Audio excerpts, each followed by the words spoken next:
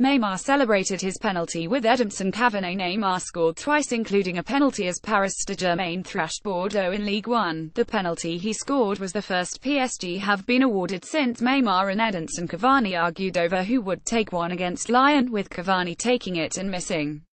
Neymar had already scored a brilliant free-kick against Bordeaux, with Cavani and Thomas Meunier adding goals to make it 30 before Younous Sanker pulled one back.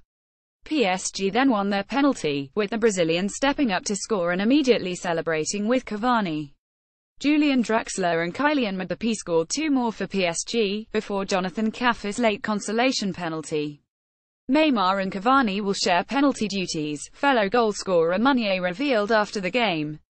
It was arranged with the coach before today. If there had been another penalty, it would have been for Ed, said the Belgium international.